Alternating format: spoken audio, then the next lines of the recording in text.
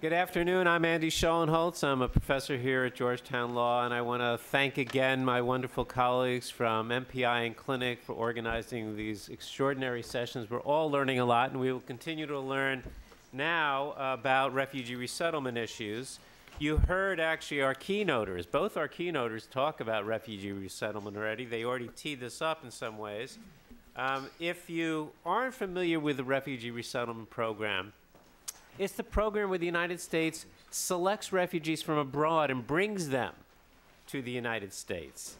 And it was actually created in the aftermath of the fall of Saigon to rescue Indo-Chinese who were at risk at that time. And then it was formalized in the Refugee Act of 1980. Since then, over 3 million refugees have been resettled in the United States, and as one of our keynoters pointed out, the U.S. is considered a leader in refugee resettlement, and not in terms of absolute per capita numbers, but in terms of absolute numbers. We are considered a leader. This is also the program that was almost shut down by the White House after 9/11. And here we are today, 15 years later, with new challenges that have arisen just at the moment when the need to protect refugees is greater than ever. So we have a great panel to discuss these issues. To my immediate right is Anna Greene, who's the Policy and Advocacy Director for U.S. Programs at the International Rescue Committee. She will be talking about what is going on at the state level for resettlement agencies and all the players, all the stakeholders at the local level, because that's where a lot of the concerns are being raised. To Anna's right is my friend and colleague, Aleinikoff, my former dean, who hired me here. Thank you, Alex. Who is also the former UN Deputy High Commissioner for Refugees and now a visiting professor of law at Columbia Law School. Alex is going to be talking about this from a global perspective, and also somebody who's been familiar with the Refugee Resettlement Program for a long time. So he'll take us back into the larger context and also talk about the implications of what's going on right now, these new challenges. And to his right is Professor Kevin Fandl, who's at the Temple University Fox School of Business. Kevin has written a really thoughtful legal analysis of the actual legal challenges that states have made to the federal government over their concerns about resettling refugees in their states, Indiana and Texas being two of the principal ones. So actually, I thought we'd start with Kevin, if he would lay out exactly what those concerns are, how those issues were raised, and give us his 10-minute summary of those challenges. Then we'll move to Anna and finally to Alex. Kevin? Thank you very much, Andy, and thank you for the invitation. Good afternoon, everyone. So the inspiration for the article that I wrote was the number of lawsuits that states have begun bringing, the number of objections that state governors have begun making in light of what happened in November of 2015. As most of you hopefully recall, there was a terrorist attack in Paris, a subsequent attack shortly thereafter in Belgium. And in the Paris attack, one of the attackers who was killed in the raid, a passport was found on him that was linked to a refugee from Syria. Now, despite the fact that later on that passport was proven to be false, the reverberations of the possibility that a refugee came into Europe and committed a terrorist act were severe. These, of course, reverberated across Europe, caused a lot of countries to rethink whether they wanted to allow refugees at all from the region, but they also reverberated across the Atlantic Ocean to the United States, where 31 state governors, the vast majority Republican, immediately raised this issue as a public policy issue. This is something that the governors were particularly interested in selling to their people, that we should rethink whether we want to allow refugees coming in from Syria. We don't want Paris to happen here in the United States. So this concern of terrorist and refugees' clothing and these objections that states were raising got me thinking, what type of authority do the states have? What ability do they have to object to the placement of refugees that had been lawfully admitted by the federal government? And one thing Andy didn't mention, but you see in my bio, is I spent many years working at the Department of Homeland Security, most recently for ICE. Some of my colleagues are here speaking. And I got to see a lot of immigration policy from our own perspective. And I really came to understand well, I think, the federal perspective on immigration. But what I didn't completely understand was the state perspective. And that's what really led me to dig deep into this research. So let's start with the recent news that just this month we admitted our 10,000th refugee from Syria. That's achieving the goal that President Obama had set forth to bring in 10,000 refugees in 2016. Now, of course, this is a far cry from what many other countries have done.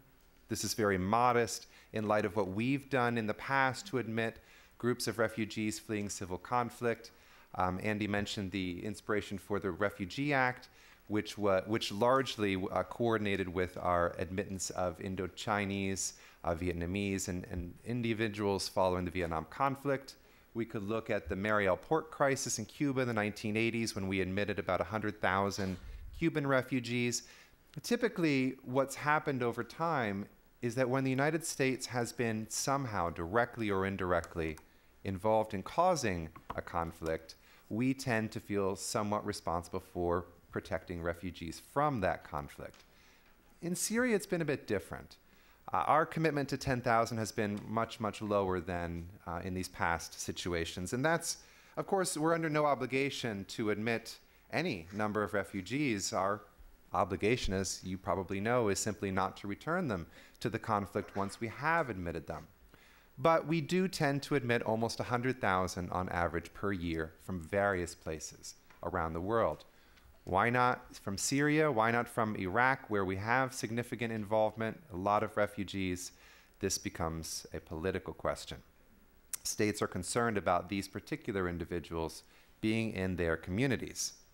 So let me focus for a moment on what the federal government is doing to try to ensure that states are protected against potential terrorists and refugees' clothing.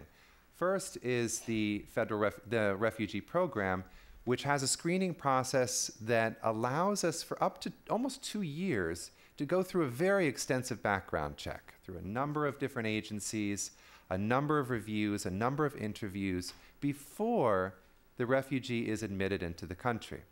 Now, that is much different than the background evaluation for other immigrants and non-immigrant tourists coming to the United States. In my opinion, there's a much more significant risk that there you would find a potential terrorist and refugee clothing, but certainly not through the refugee program, which is much more rigorous. Now, once a refugee is approved overseas by the Office of Refugee Resettlement, ORR, the federal government then will coordinate with agencies in the local states to try to find an appropriate place for that refugee to live. This has gone on very well for almost 40 years now. And with Syrian refugees, it's been particularly amenable because we have about 150,000 Syrian former refugees already living here in the United States, all around the world. Large portions in California and Texas and here in the Northeast.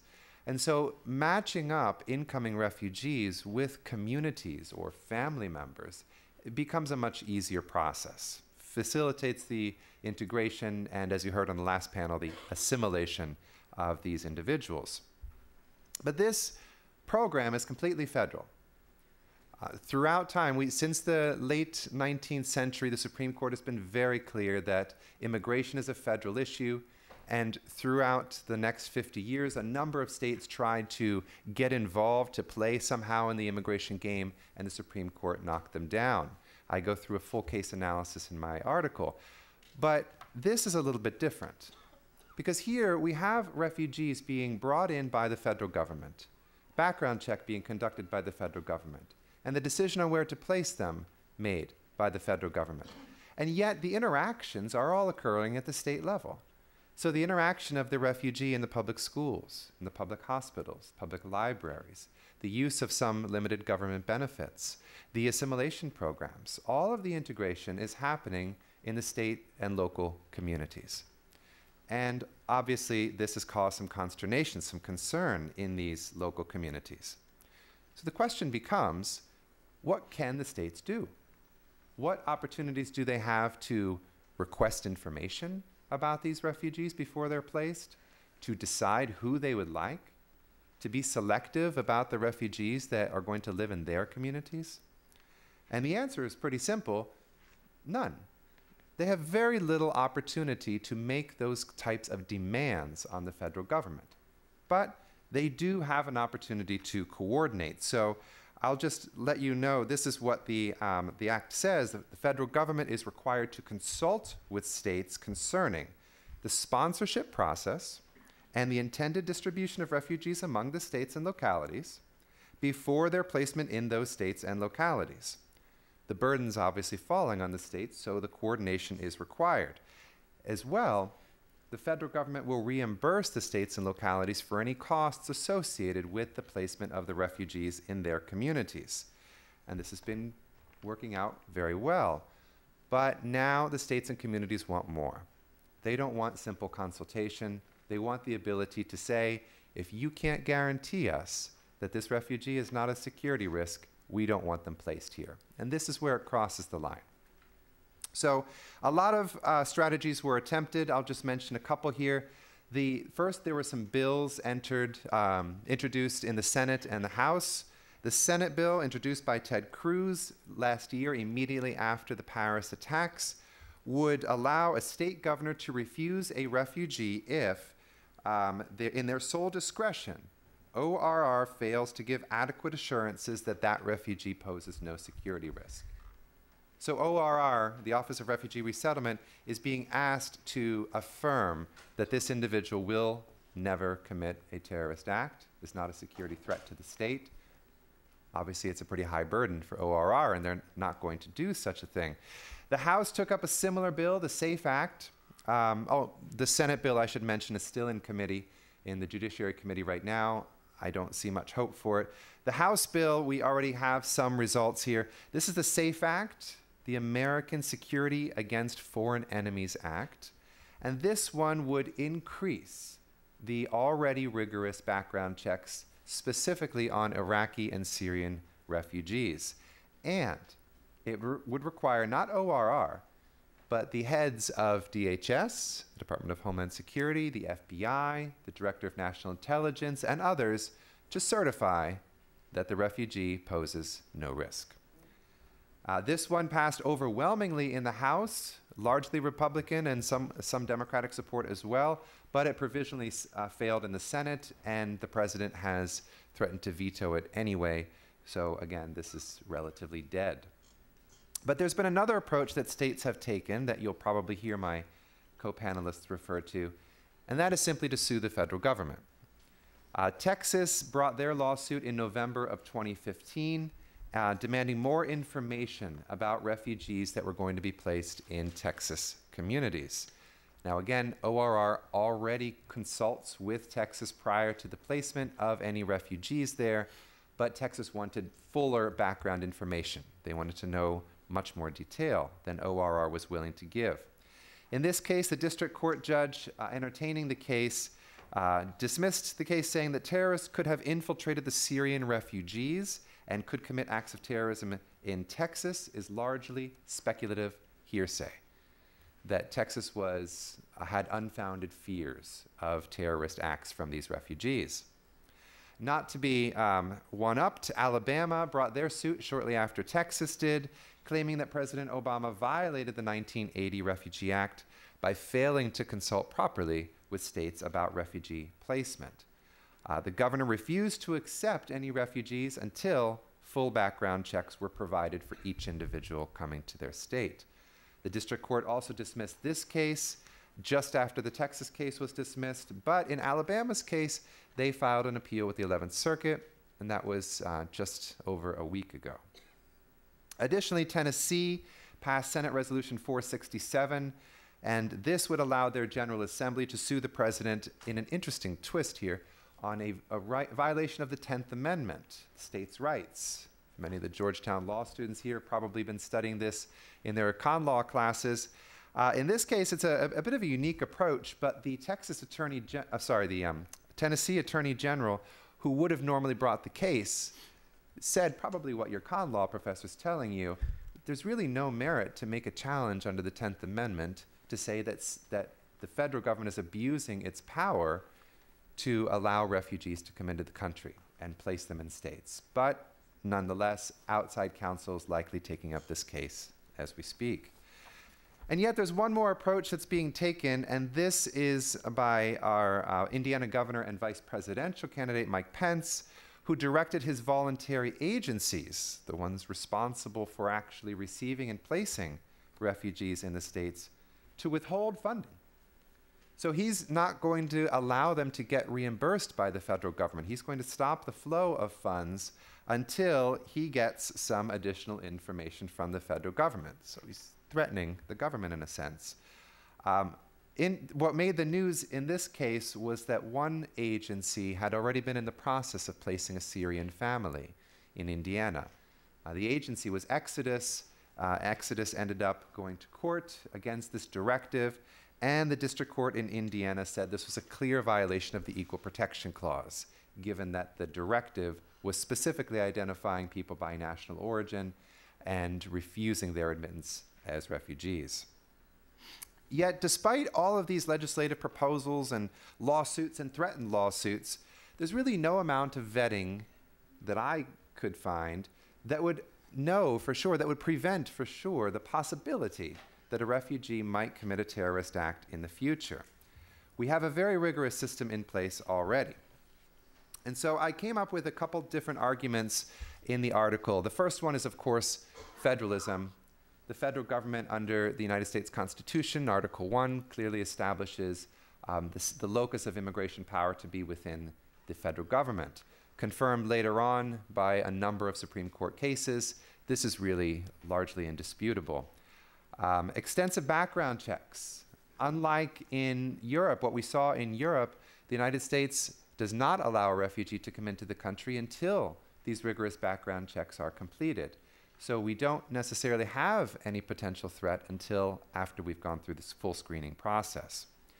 Coordination with states is very extensive. ORR already coordinates very well with the states, giving them information about the potential placements. And of course, those screenings have already been done, so there's no reason for them to provide that additional information to the state governments.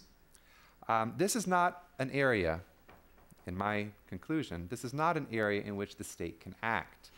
They do have the ability to consult. They do have the ability to request certain placements or to say that certain placements would be inappropriate. They lack the resources. They lack the community, for example. However, I surmise that any of these attempts, through proposed legislation, executive orders, or even amendments to the Constitution, are ultimately going to fail.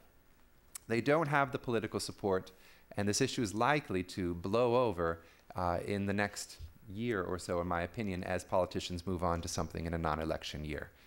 So with that, I will turn it over to my esteemed colleagues to provide you some more insightful information. Thank you. Thank you very much, Kevin. Anna. Great, thank you so much. So I wanted to start by explaining to you a little bit about the IRC, because most people associate the IRC with overseas crises and humanitarian assistance delivery internationally, and not with the U.S. We're best known for our international work, but we do have 29 field offices here in the United States. We have been assisting refugees, asylees, and others to integrate and to adapt to life in the United States since the 1930s when we were founded. We've assisted many hundreds of thousands of people to settle here in the United States, and this year, by the time we end this current fiscal year, we will have assisted around 14,000 people to resettle here in the United States, plus additional clients that we serve from the asylee community, the Cuban Haitian entrant program, as well as other categories. So I've been asked today to speak about resettlement from the vantage point of what has been happening at the state level.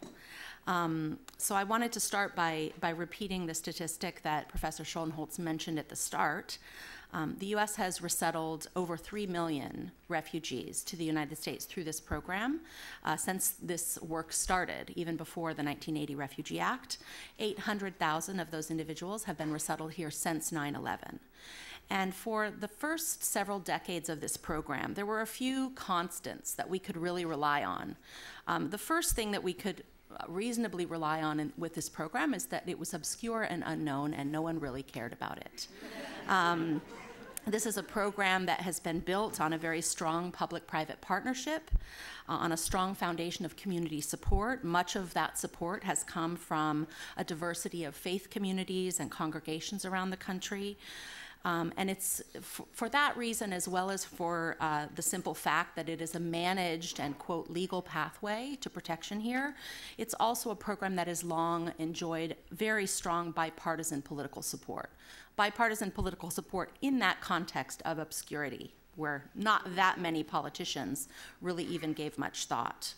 So the other big factor here is that from 1975 well into the late 1990s, most refugees resettled were coming from conflicts such as the Vietnam War, such as the conflicts behind the Iron Curtain, you know, the dissolution of the Soviet Union and the refugees that fled from that situation, refugees from Cuba, et cetera, where the ideological links and the understanding about who these refugees were or are was very clear to your average American.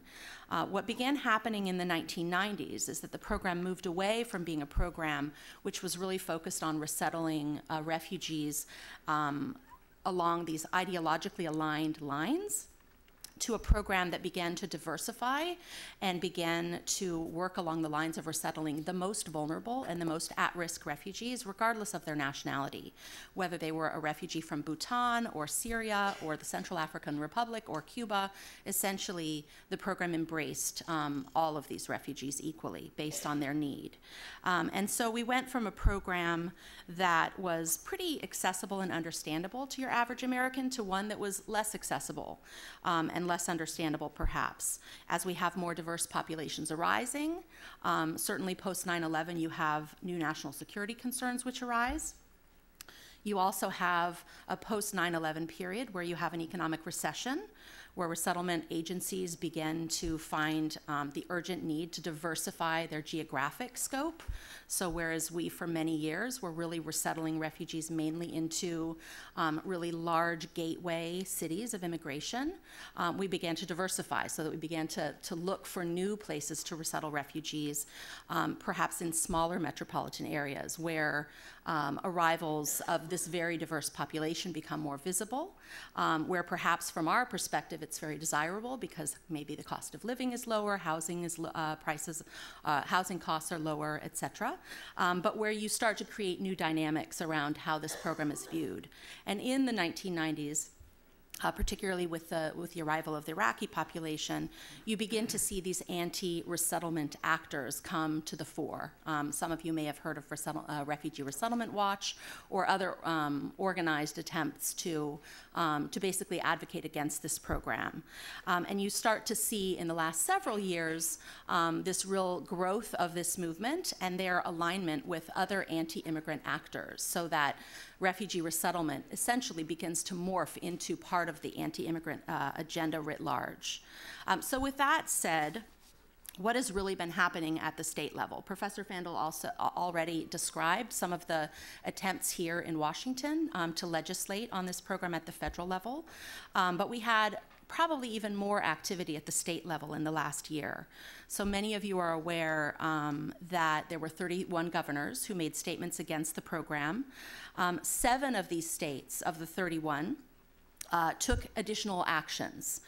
For example, you had 4 states, Georgia, Kansas, Alabama, and Louisiana, whose governors actually took their statement opposing this and actually issued an executive order basically instructing their state administrative agencies to do something differently, whether it was to cease providing certain types of federal benefits to refugees, either all refugees or certain nationalities, et cetera. You also had one state, Texas, that put out an anti-refugee regulation. I wouldn't say an anti-refugee regulation, but a regulation that makes it much more onerous for that consultation requirement that Professor Fandl mentioned to actually take place. You also had two states, Kansas and New Jersey, who took the more extreme step of actually choosing to withdraw their state from cooperation. So in these states where once the state refugee coordinator was essentially reporting to the governor and was a state employee, you have governors that have said, our state will no longer directly participate in this, which has induced the federal government to have to assign a non-governmental agency, such as the IRC, to actually take over the state coordination with the withdrawal of the state. So a lot of these actions have not been particularly that have really stepped forward in different locations to support refugee resettlement agencies, whether it's through donations or whether it's through trying to help us find more affordable housing models, et cetera. We've also seen amazing community responses in the face of what we do believe are still isolated incidents of hate against refugees. To cite an example, we had a Syrian family in Tucson who unfortunately, within only a few weeks of arrival, had to be moved from their house because they received a very threatening note on their door from an unknown person in the community. And you know, that kind of situation provoked an outpouring of support. We had a family that was receiving dozens and dozens of letters, you know, spontaneously sent by different members of the community, letting them know, based on having read a news report about this incident, that they were welcomed there and that the wider community wanted them to be there. The other element which this whole situation really provoked is perhaps new ways of working at the state and local level. You know, before the threats against the resettlement program, really a lot of the advocacy and certainly the lobbying that this community has done was quite separate from our immigrants' rights colleagues. And what this fight has really proven is that we really need all the allies at the table. So a lot of all of the resettlement agencies really around the country, especially in light of these state legislative threats, have really found the need and the utility in reaching out to allies from the immigrants' rights community, as well as from the wider civil rights and civil liberties community. And we've really demonstrated within a year how far we can go in creating those partnerships. It's really through those partnerships that we were able to mobilize to make sure that only one of those 52 bills or resolutions was passed. Just to finalize by saying, you know, what has really worked in the face of all these threats. In terms of advocacy tactics, I mean, the first thing that we have had to recur to as a tactic really is just countering rampant misinformation. Misinformation and misunderstanding about who refugees are, how they are screened, what happens to them when they arrive, what kinds of assistance do they receive, how quickly they become self-sufficient, how quickly they move off any type of government assistance, et cetera. We've also really had to stretch ourselves in terms of national information gathering and national sharing of information across the network. Again, in order to mobilize this very wide array of pro-immigrant and civil rights and civil liberties partners, we've really had to double down on our intel gathering and our analysis of these state bills to share with folks so that they can really use that information as they'd like to at the state level. We've done a lot of support of local actors to make sure that local immigrants' rights organizations who want to be active on this issue have the access to information that they need about refugee resettlement, which again is still a bit of a obscure topic. We've also had a lot of actors. The one that most comes to mind for me is Human Rights First. They've done a great job at mobilizing novel voices, at mobilizing security validators, mobilizing veterans that are pro-refugee resettlement, et cetera. A lot of this type of work of trying to mobilize notable voices that can speak to the utility and the importance of this program, as well as why refugees are not a threat. And finally, just a tremendous amount of media work that we've been doing, but we need to do much more as the years come on, of lifting up that community support and demonstrating how much support there is at a community level, as well as telling refugee stories. Not refugee stories just about why they fled and why they're deserving of protection, but also telling their stories as they integrate here and as they have the successes, as they become not just economically self-sufficient, but really contributors to our communities. So this is all to say that we have a tremendous amount of work ahead of us. The political narrative placing refugees at the center of this toxic debate. I'm a little bit less optimistic than my colleague Kevin about whether this will go away in a year. I think to a certain extent, to the extent that there is anti-immigrant grassroots activism in the states, many of those states, refugees will continue to be part of that agenda. And so I think we have quite a bit of work ahead of us. Thank you. Thank you, Anna. Alex, help us understand what's going on. Yeah, thanks. Thanks, Andy. Kevin had an interesting statement. He said, we have no obligation to admit refugees. And that's right. And that's curious. The Refugee Convention does have a norm against return, but no duty to admit. That goes to asylum seekers as well as certainly people who we select from overseas to come to the United States. And think about the cost of resettlement. Resettlement, if average of $10,000, $15,000, $20,000 a refugee for resettlement. If the United States takes in 80,000 refugees a year, you're talking about more than $1 billion a year spent on refugee resettlement. UNHCR's budget is $3 billion a year for the care of 15 million refugees. So it's an interesting question about why do we have resettlement?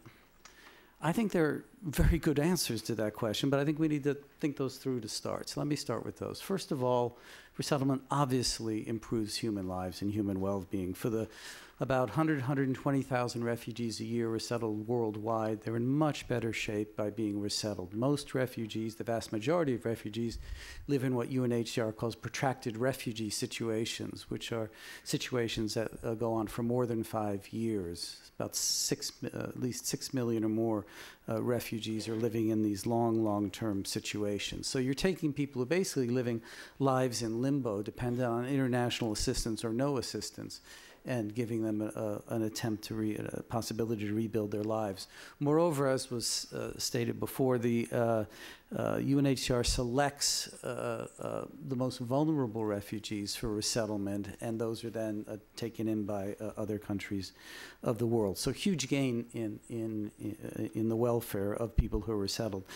Secondly, there is an international duty on all states who are part of the refugee regime, and that's more than 150 nations who've signed the convention or its protocol, to participate in international burden sharing. Right now we have a situation where what Peter Sutherland, who's the Secretary General's Special Envoy on Migration, describes as responsibility by proximity. Refugees flee to a country near their home country and they tend to stay there. So in the Middle East, there are 4.5 million refugees in countries of Turkey, Lebanon, and Jordan. Lebanon, a country of 4 million citizens, has 1 million refugees. So when Kevin talks about the low number of 10,000 Syrian refugees that have been taken in, you contrast that to the 1 million in Lebanon. So there's a duty to spread that responsibility around the world. And you can do that in a couple of ways. You can do it by having a foreign country, by non-contiguous countries give money, which is what the U.S. largely does, paying about 40% of UNHCR's operating budget. But the other way to do that is through dramatic resettlement programs. I think if you had had dramatic resettlement out of Turkey and out of Lebanon and out of Jordan since the beginning of the refugee flow out of Syria, you would not have seen the 1 million people attempting to come by boat and through smuggling and trafficking and over dangerous journeys to Europe in the last year or two if there had been an orderly resettlement program, if the nations of the world had stepped up and done their undertaken their responsibilities to participate in this global system of refugee protection. And thirdly, I think there's a benefit to the receiving states. We tend to think about what's the cost of bringing a refugee in, but there's a big benefit to the receiving states.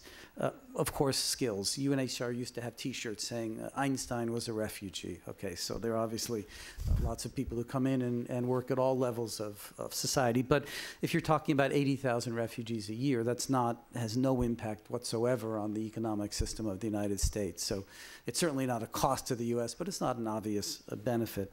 I think it goes much more to our values as who we are as a country. Imagine these governors saying we will not take refugees into our state. This is not a serious political position. There's no way they can win these suits. They're plainly illegal under the statutes and the Constitution of the United States. It's purely political. But what an awful and ugly political statement to be making in a country built on the notion of protecting refugees, to say no to refugees. I mean, we know all the history of the St. Louis and all the way back through through our history when we've done that. It's one thing to talk about building walls. It's another thing to talk about torpedoing ships, it seems to me. Anyway, let me move on.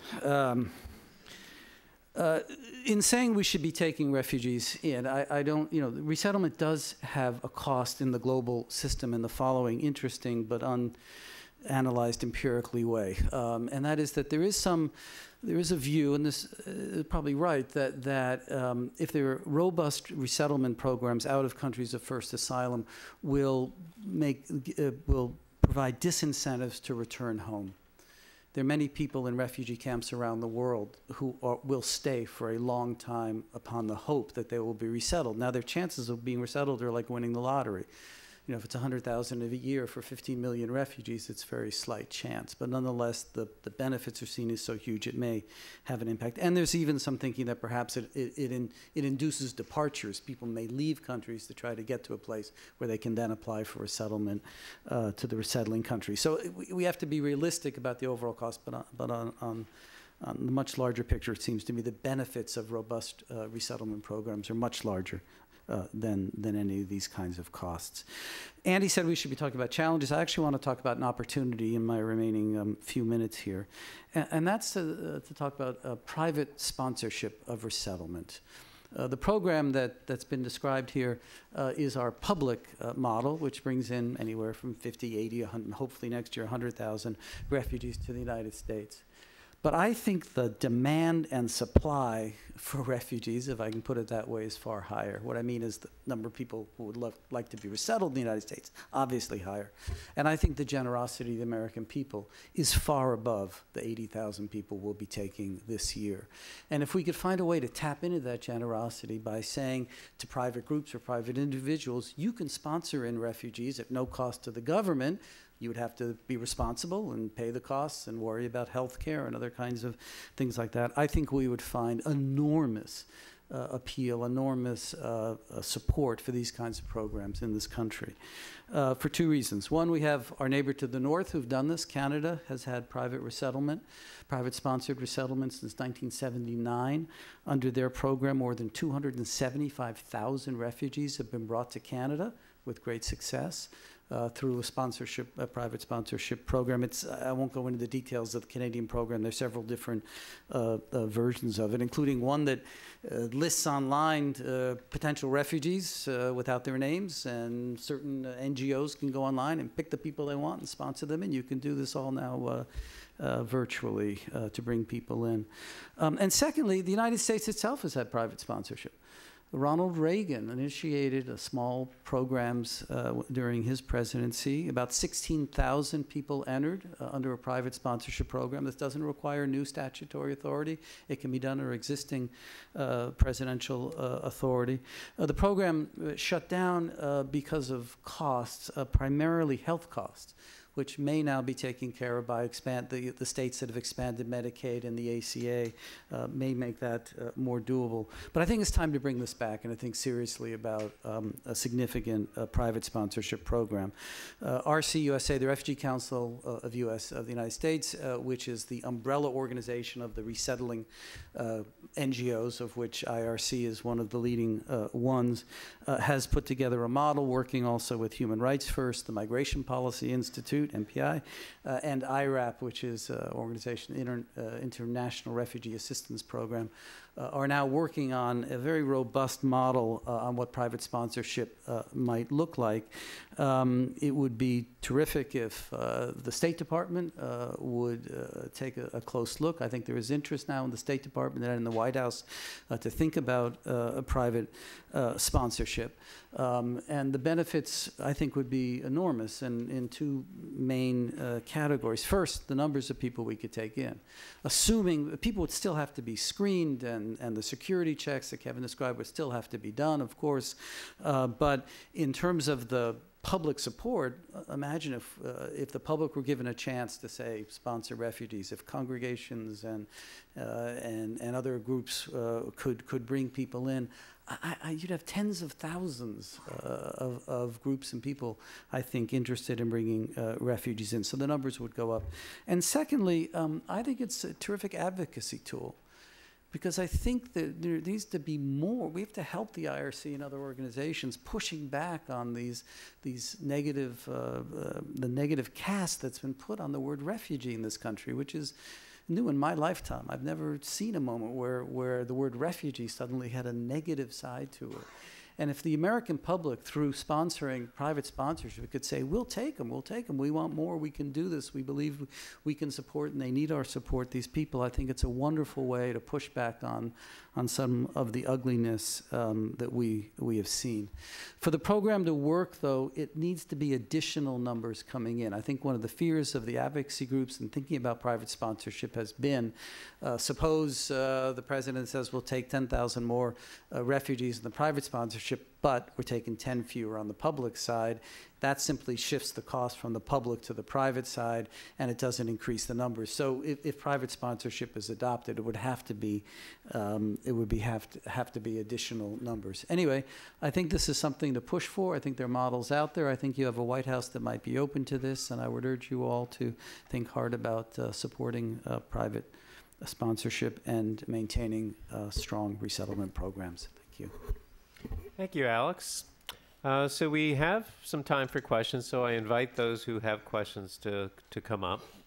And while you're doing that, you know, it struck me as I was thinking about these issues that the resettlement program was different than our legal immigration program precisely in the local support aspect of it. That is, it's always involved spreading people out to local communities that wanted to invite them in, right? Even though it's coming through the federal government, it was the local communities. It's your local IRC chapters. It's all the faith-based and non-faith-based groups in their local chapters that were inviting people in.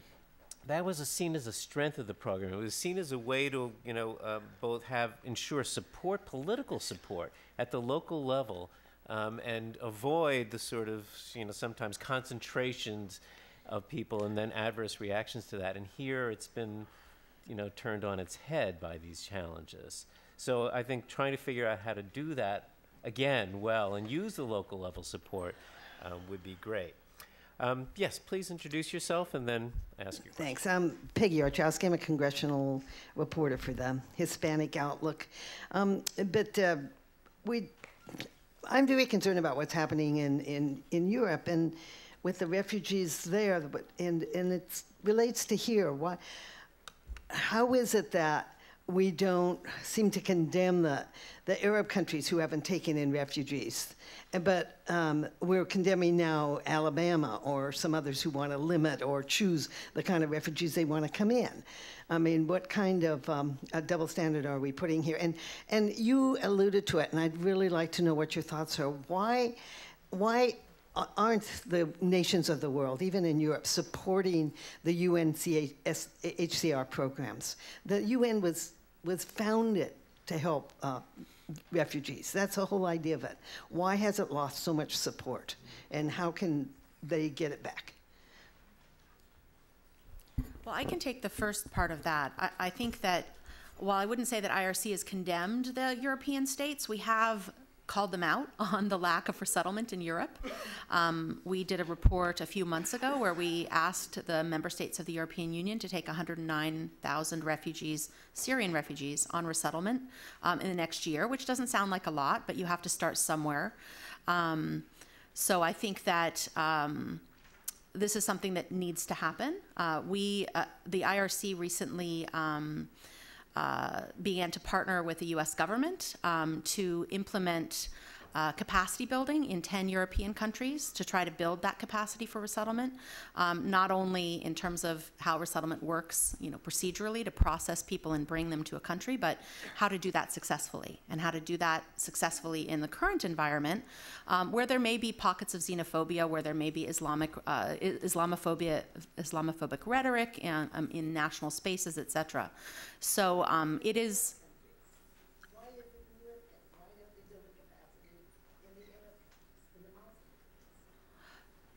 So you're talking about outside Europe? Yes. Well, I think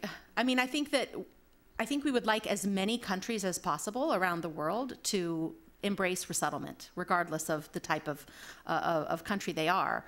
That being said, Alex can speak to this more as the former senior official at UNHCR, but some of those countries that you mentioned have profoundly difficult challenges in even getting them to protect the refugees that arrive on their territories. So I think every country and every region is going to have its challenges, but certainly there are a number of resettlement agencies here in the US who've also been promoting resettlement in Latin America.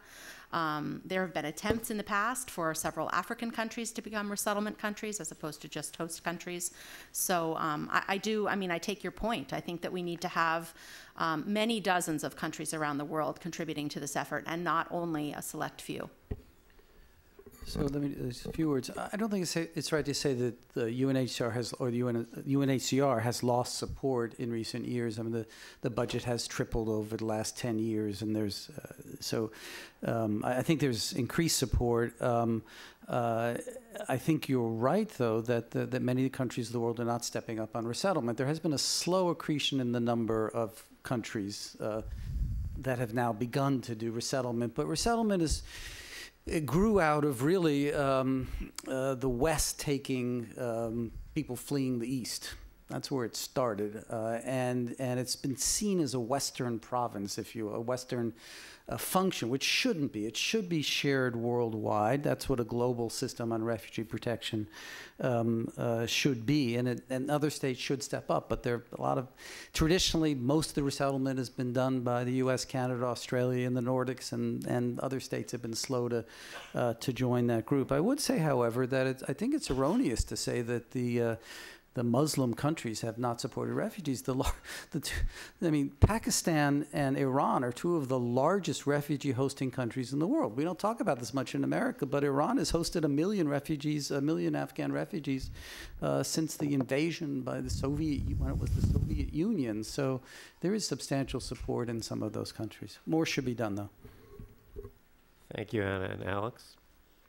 Yeah, Sin Caro is my name. I'm with the Konrad Adenauer Foundation, a German political foundation. I also wanted to speak about the international dimension of resettlement and ask the panel, what do you expect from the UN summit taking place next week and the Obama summit? Will we see concrete steps? Thank you for your thoughts. No. No, I think it's really, I really think it's a shame. We went through 2016 with a lot of conferences, pledging conferences, the World Humanitarian Summit in May in Istanbul, 2 summits, one by the US and the UN because they couldn't get together on one summit. So we have 2, so it should have even been better. I see some commitments coming out of this. I think there will be gains in the U.S. summit in terms of additional money, additional resettlement slots, but in terms of the ultimate reform of the system that's needed, like a serious global responsibility sharing program or new ways of working on the ground, I don't think you'll see that come out of this summit. I think what's one good aspect of it is it does say in 2 years UNHCR should come back with a new global framework that could be adopted by the General Assembly. So I think the real work starts after the summit when people start thinking really hard about what that should be. But clearly the current system has failed and is broken in terms of solving the situation of refugees who are left in long-term situations. This summit will not do anything about that, nor will it do anything about the so-called crisis in Europe. But we do have 2 years then to think about what should follow. Thanks, Alex. We have our two final questioners. Please start on the side. You've been waiting patiently. Thank you. My name is Thomas Pabst. I work in the Division of Policy at the Office of Refugee Resettlement, ORR for short, at the U.S. Department of Health and Human Services. The Bureau of Population, Refugees, and Migration in the U.S. Department of State has responsibility for the geographic, in conjunction with the voluntary agencies, has responsibility for the geographic placement of refugees in the United States. The Office of Refugee Resettlement has no role at all in the geographic placement of refugees inside the United States. In fact, ORR has no overseas function at all. Now, unfortunately, people and states think we do have a role in the geographic placement of refugees, and they sue us. So I wanted to go on record here in front of 200 people that we don't have any role. So you're popular. Okay. Yeah, in the wrong way, yeah. But so that, I just wanted to clarify that point. We're part of U.S. Department of Health and Human Services, and there's no overseas component to my knowledge and no immigration component. We're strictly a social service agency providing refugee resettlement benefits and services to refugees, asylees, and certain other populations. So it's not really a question. Thank you for the clarification. But ORR plays a very important role in that aspect of our refugee resettlement program. Thanks. Thank you. Yes. Hi, my name is Heidi Rodriguez. I'm from Baltimore City. I work as both a student coach and as an ESL transition specialist. Prior to that, I have to preface my question by saying that prior to that, I worked as a projects outreach coordinator for U.S. Senator Barbara Mikulski. What I see working in Baltimore City, we just had 23 shootings this past weekend. Chicago had 69 shootings during the Labor Day weekend.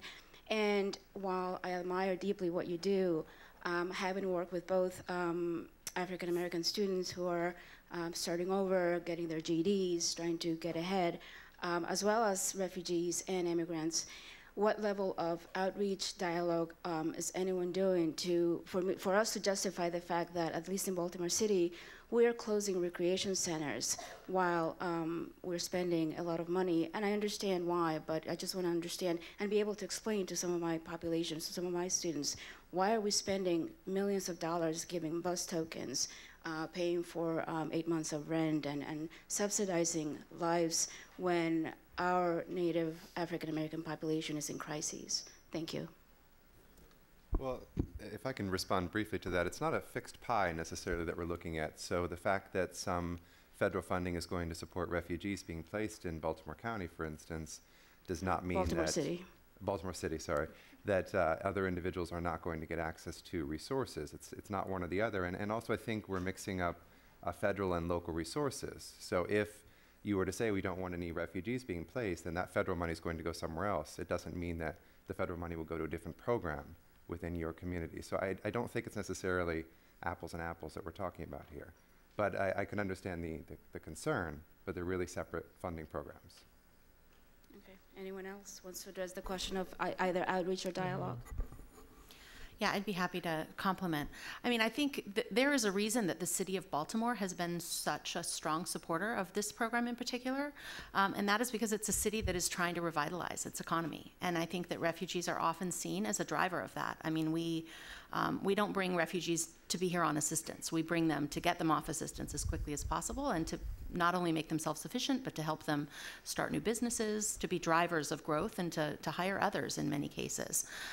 We do also offer a lot of our services to local low-income populations.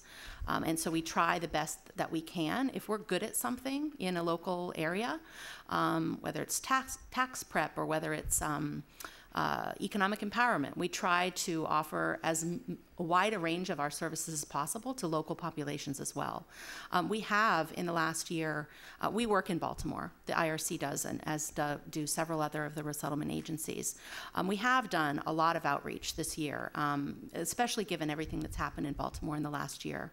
You know, we do a lot of dialogue with the local African American population. We also do a lot of dialogue with local police authorities so that the arrival of newcomers, especially newcomers that are quite different, they're not millennials moving from, let's say, Philly to Baltimore to repopulate Baltimore's housing stock, but to make sure that that transition is as smooth as possible. So I fully agree with Kevin that it's not an either or. I think we really have to do both. And if you're looking at strategies to revitalize a city of Baltimore to create more jobs for everyone, I don't think that our program goes against that. I think that we're very much you know, blossoming into more of a community-based organization as opposed to just a refugee resettlement agency. That's really what we strive to do in cities across the U.S. Thank you. Thank you very much, Anna. It's nice for a change of pace today to end on a more positive note for a panel. Although we've been discussing very difficult issues thoroughly, I want everybody please to give a round of applause to our panelists.